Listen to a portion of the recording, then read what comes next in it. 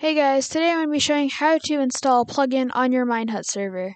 There's probably so many plugins by Minehut themselves, but I wanted to show this just because I've done some plugin showcases, and you might need to know this. So today we're going to be installing 1.8 PvP.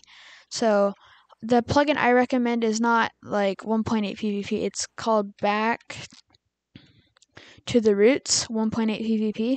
And then you're going to click Install Plugin, and then just wait for it to install, and then you're going to want to click restart your server so that way the plugin takes effect. It's going to go offline and then back online. Yeah, let's make sure it restarted. Yeah, see, it says starting back up online after I downloaded the plugin and everything.